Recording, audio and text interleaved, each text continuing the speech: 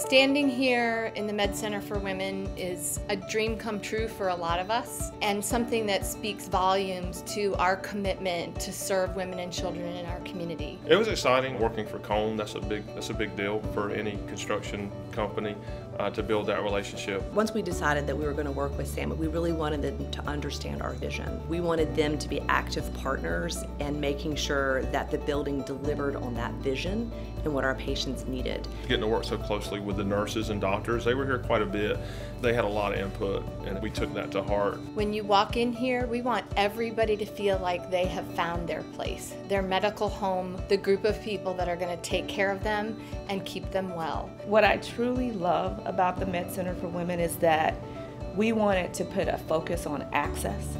So all of our services, including prenatal yoga, group prenatal care, physical therapy for women, it's an access point, and there's no barriers to them being able to receive the care that they need. Because so many of our women are underinsured or speak different languages, we wanted to make sure that we fit their needs. And so, for example, we wanted to make sure that transportation wasn't an issue. It needs to be situated on a bus line that makes it convenient for them. Other ways that we bring together equity is having the ability to have translators here, both in person and video.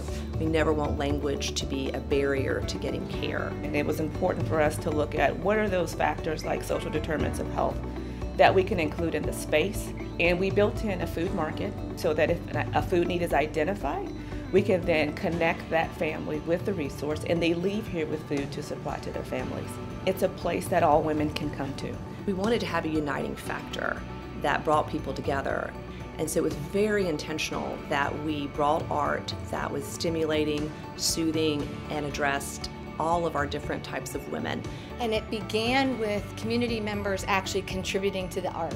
So with the idea of gathering together everything that we needed from the community to create this space, you feel that the minute you walk into the room. And so it was a very strategic move to have a facility that we can then build programming out of to try to move the big red dot of infant mortality and maternal mortality. There is now a continuum of care that you will feel as a patient, as a customer of Cone Health.